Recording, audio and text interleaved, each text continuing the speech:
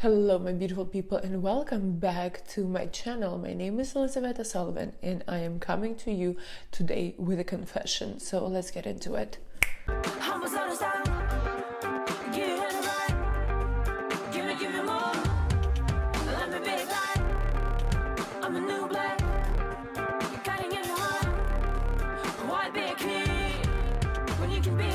Okay, well, first of all, I want to send you greetings from a completely new place and location. Obviously, this is not my kitchen, but it's so cute. And I am shooting this video and probably the next 4 that are gonna come out on this channel from Montreal, Canada, because I moved to Canada for over a month, like 5-6 weeks. I am so excited. It is so cold and freezing outside. I did not expect it. Do not give me any of those "But you're Russian, you should be used to snow" judgmental judgmental bitches. No, not predispositions. Kind of like what you expect or what you think of something before actually figuring it out for yourself or learning it for yourself as is. And honestly, today's video is going to be about those prejudices, because I am here to confess to you about something I have never talked openly just yet, and I think it's time. It's something that my conversation with my partner inspired me a few days ago, and I literally woke up in the middle of the night realizing that I have to shoot a video where I say that I am a NEPO baby. NEPO baby. So today we are going to be talking about NEPO babies. For those of you who who do not know what NEPO baby is, NEPO baby is a new term. Actually, I don't know how old or new it is, but I know it's pretty trendy right now. Right now, a lot of people use that term, and it is used to describe those kids, specifically in Hollywood or in entertainment industry, or people who became somebody, right? They got something out of themselves because of their influential parents. Well, hold on a second. Not because and not despite.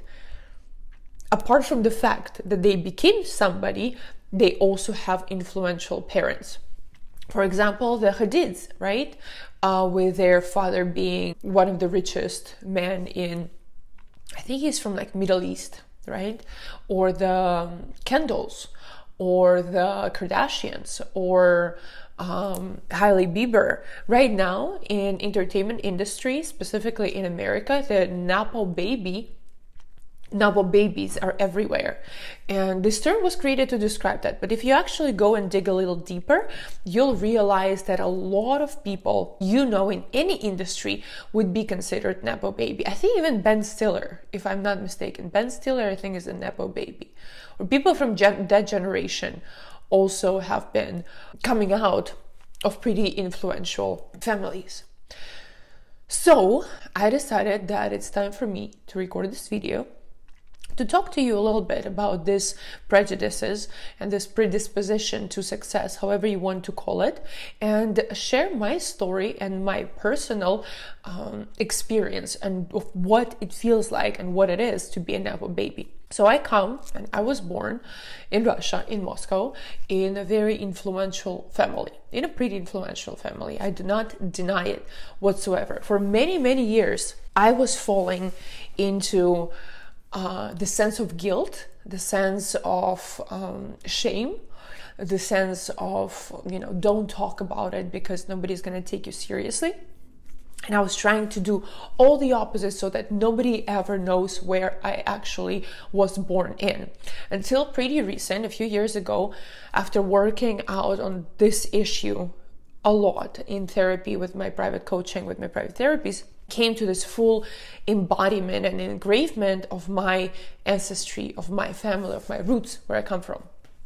So just briefly, what my story is about and how does my story reflect and can reflect or inspire some of you, because believe me, there are a lot of videos, there is a lot of influence, a lot of talks of the opposite side of this coin, but not enough on the other side of this coin, right? You see all these videos calling out where this or that celebrity came from, calling out, that Donald Trump had an influential father. Honestly, just recently I read this article about him going through being broke at least 7 times, and yet he's still one of the most influential people in the world.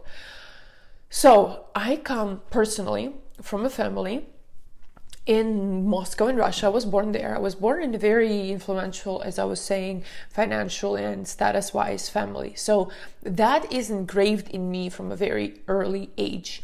That lifestyle, that privilege of seeing the world, of that viewpoint.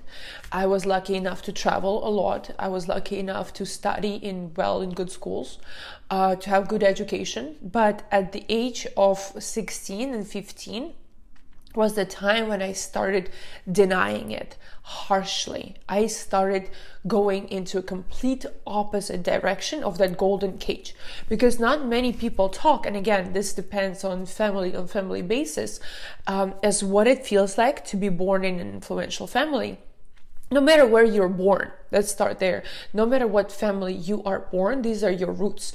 And as it does have its own strengths, it does have its own weaknesses, regardless of the situation. If you were born to Jesus freaking Christ, you would have your own traumas. There are no people in the world, there are no parents in the world that did not damage their kids in one way or another. And that is a way of evolution, that is a part of being born or being reincarnated, if you please, on this planet, is to deal and figure out how to work out the traumas that created your personality as it is today, right? Because everything we go through during childhood shapes up most of our personalities as we grow up. And goddamn, don't tell me, out of years of practice as a clinical psychologist in private practice, also talking to tons of my own supervisors who have been in the profession for over 40 years. There is not a single human being who was not damaged by his parents. We are going to pick up some traumas that we are genetically predispositioned to as well, because wherever it's something thin, it's going to break right there and then. And there are tons of stories about, okay, like I am getting off the point. Let's get back to my story. Let's get back to me. Let's get back to my story. So at the age of 15, or even 14, I don't remember, I was about to graduate school. I graduated school really early because from an early age, I realized that I do not want to follow. I was very rebellious. I did not want to follow whatever was pushed onto me, right? All that influence, whether it came with perks, whether it came with some, not dominance, privileges, it also came with a lot of weight. And as a firstborn, as the older child in a family, you carry that weight a lot throughout your life. So I was always supposed to be number one. I was always supposed to be the best, the greatest. I would always have that weight of, companies and, like royalty, for example. I would love to work with royalty at one time, because it's so interesting of when you're born in the royal family. From a very early age, you have to mentally carry that weight of being responsible for the entire country. Imagine that. Imagine how heavy it's supposed to be, it is on your psyche, that from an early age, you cannot take this weight off. It doesn't work like that. It's not that somebody just put on a coat and you can take it off anytime. When you're an entrepreneur, or where you come from a regular or poor family, you can choose to put on the weight of something more successful. But when you're born in a specific family, like a royal family, when it has its own traditions and it has its own ways of being, and these responsibilities, these huge responsibilities for the entire governmental structure, you cannot just take it off. That comes with the fact of being born. So it's heavy. I bet it's heavy. So Prince Charles, Prince Henry.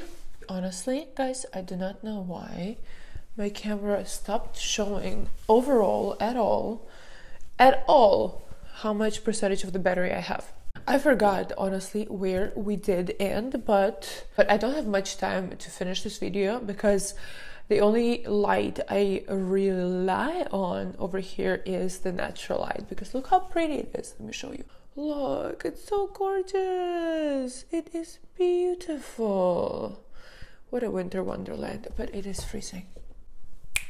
Ole, we are back.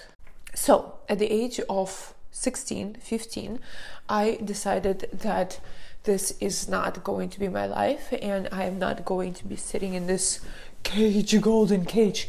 I decided to suffer, just like any teenager goes through separation with his parents, with his roots, with his family at that time, which is a normal time for a teenager, for a person who's developing himself, to go through separation. And that means separating from your family system, right? To figure out who you are, what you want to do in life, and where you're going. So at that time, I completely abandoned everything that I was set to get in life, set to go to and towards in life, and started figuring out my own career. I moved out, I ran away from my family. I remember at like probably 15-ish or 14 where I started discovering music, and my entire family was so against it. My parents were not supportive whatsoever, but that probably was also one of the reasons why I decided to do it. Please don't die on me, camera. I beg you. I just charged you. So give me at least 10 minutes to finish this video. So let's hope I'm not gonna do that thing from it.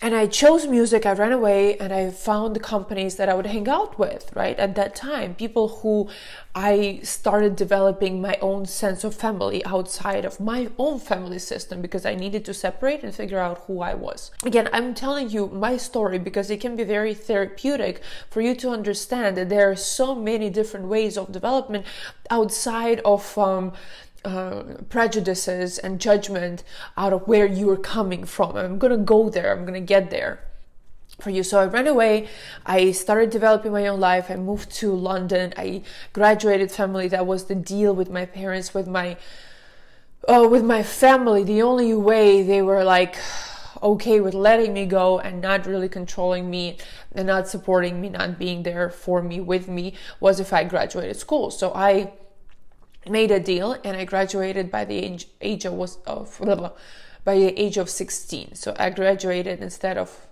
18 years old. I graduated at 16 and I moved away without looking back. I moved to London, I studied there, got accepted to a Royal Academy of Dramatic Arts by myself. I sent the auditions, paid the tuition, moved there, spent a year there, performed and played on West End, and then moved to New York, etc., etc. And it took me all these years, believe me, it was more than probably 6 years of full emotional and mental separation from my family for me to be comfortable now discussing and saying that I am a NEPO baby, or I would be what is considered to be a NEPO baby at that time, because I was born into a specific family.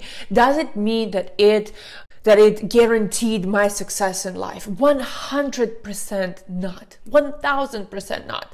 And maybe, yes, sure, there is a video I was watching earlier today about this girl who decided she's going to be a rap star, rap singer, whatever, and her family is supporting her even though she's 30 plus. And there are stories of people who, without really putting much into who they are, what they are, it's clearly shown that they have not separated from their family system yet.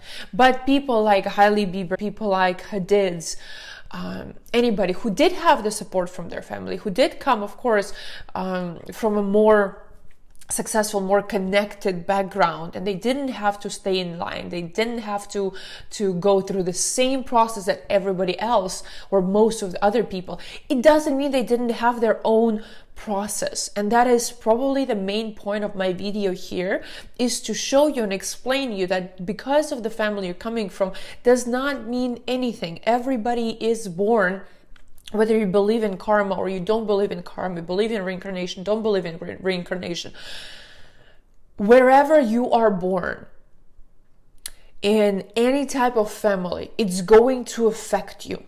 And by denying your roots, you're cutting off your own limb, okay? By denying where you're coming from. If I was sitting here saying, I never came from a successful family, I didn't know what money was when I was young, I did. Did I know how to make them? No. Did I have to figure it out for myself? Yes. Did I have to go and dive deep through addictions, through suffering, through hardships of life, to stand here and to know that I have found who I am, that I have accepted my roots and I was able to build on them. Yes. And that is the main difference. If you're denying where you're coming from, if you're denying your upbringing, your ancestry, you will never be able to step into your full potential. You will never be able to step into your full power. Because if you're looking back at your past and you're saying it never existed, you don't have a foundation to build anything on. If you're going back and saying, okay, well, I'm going to deny everything that happened to me, you don't have a field to grow. You don't. There's a great phrase that one of my supervisors like to use, and it is, in order to grow, you have to become smaller first. And what it means is that we tend to put so many things on our personalities, onto us. We, like a snow, well, because I'm looking at the snow, but like a snow cone, snowman, like a snowman. Like a snowman, you keep building and putting on these piles of snow on and on and on, based on what society tells you, what is right, what is wrong, what your friends said, what your trauma say, what your partner say, what your, I don't know, boss, career people, anybody else say that you're supposed to be this and that because of your past, you're good, bad, right, wrong, poor, rich, successful, not successful, anything, that you lose your core. If you put all this snow around you, it misses the person inside. It misses that core of who I am. And only from this core, you can actually expand. You can actually truly grow. You can actually truly become the version of you that you're here to be. That is why I feel comfortable right now sharing and saying that, yes, I come from a successful family. Yes, I built myself up, and I will stand behind the words that I have built myself up myself. I will stand and fight for them. Actually, I won't fight for them because I honestly don't care what anyone else thinks right now. But that is a part of my journey. That is a part of the things that I had to heal, that I had to go through, the traumas I had to face. Is it harder or easier than others? No, it is very hard. It's actually impossible to compare that. Haha, technology. Let's see who wins now. What do you have to say? Absolutely nothing. Just because my camera died doesn't mean I don't have a new iPhone with a pro resolution camera on it. So I'm going to shoot this video and I'm going to finish it right now with you. So yes, what I was saying is that you can say that Hudids had more opportunities than other girls, but you don't know what exactly are we comparing here. Are we comparing that they knew more people to get into the industry? Sure. Are we comparing that they had less of a field to create and to develop their personality? No. Are we comparing that they did have more pressure on themselves or them put on them because of their upbringing, that, let's say, somebody from an average family whose parents are not very pressing, right, are not very demanding? Who knows? Who knows? What exactly are we comparing? Are we comparing their upbringing? Are we comparing their personal skills, personality traits? Are we comparing their parental influence? Are we comparing their potential to grow? What part of the personality of the life can we truly compare here? Michael Jackson was born in as a NEPO baby, right? Would be considered ish, because his parent was his father was connected already in the industry. So were his brothers. Was it an easier childhood than let's say anybody else? Than Tony Robbins, who is the complete opposite, right? Who was born in poverty, who was born with a lot of siblings, like 17 or 18, I don't remember, a lot of kids. No, you cannot compare that. That these things cannot be compared. And I think the only way we can do it is face them at the core value, their face value, and see, okay, how about I, for myself, and this is something I want to leave you with, guys, I, for myself, find examples in reality, find examples in life that are going to support my narrative, that are going to support where I come from, where I am, and where I want to be. Because I promise you, you will find 100 examples of life that you would want to live that is similar to the given things that you have, and you'll find 100 examples to be jealous of, to be judgmental of, to be upset with, all these types of things. So where exactly do you want to focus? For me personally, I remember when, there's a Russian word that's called zashkvar. I don't know what an English version for that would be, but it's kind of like lame-ish, right? So somebody like Paris Hilton would be at long time considered to be lame. And we have another personality in Russia. Her name is Ksenia Sobchak, who is right now one of the #1 media personalities, journalists, politician, a speaker, an influencer. And her father was a mayor of St. Petersburg. So she had a lot of hate. But I look at her and I don't see that. I look at her and I say, wow, because of despite of the fact that she came from a specific family, she built a name for herself. And that is inspiring me. Okay, and I can find 100 people who come from a wealthy family, like Robert Kardashian. Look at the Kardashian families. Look at them, even my family. For example, me and my brother, I have a brother who supposedly was brought up in the same conditions, and we're very, very different. I have my own income. I have my personality. I have multiple companies. I have lived 100 lives, in various different subjects. I continue growing and I teach people how to grow. And then there's my brother who still stays and lives with, our family. So it's very, very different regardless of your upbringing, even within siblings, even within twins. I know a lot of families who would have twins, and the traumas that each of the sibling would get would differ from another. So it's always a personality choice of what you want to do with the opportunities, with the advantages that you're given. And advantages don't just mean being the NEPO baby, that you're born in a more influential family. You can take as an advantage of being born without a mother, without a father, in a poor family, in a family where somebody got, died, passed away. And you can see that and be like, well, these are the resources I was given right now. So how am I gonna take advantage out of them?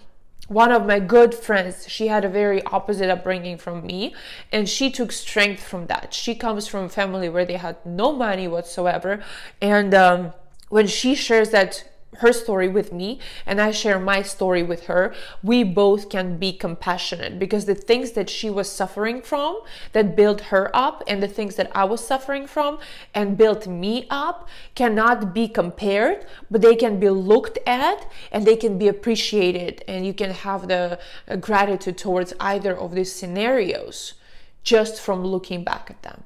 And only by accepting it, only by saying, yes, this is my upbringing, yes, this is where I come from, yes, this is my family, these are my roots, only then, once again, I want to tell you, you can get into your full potential. If you come from nowhere, you have a huge potential to grow and be like, I came from there and this is what I made out of myself. If you come from an influential family, you can say, well, I don't have that jump, right? I don't have that the journey to conquer like somebody else would, but I have opportunity. I have other resources right now. Okay, so pay attention to that. Look back at your family, look back at your roots, and say, what can I be grateful for? What can I take as my personality trait builders, and how I can implement it in my life right now? So that is it. Thank you so much for watching. I love you all. I'll see you in the next video. I am going to have a vlog next week because I am having an intense, exciting week. And I will see you then. And then there's a Valentine's Day video, which is amazing, that's coming up. So stay tuned. Bye-bye.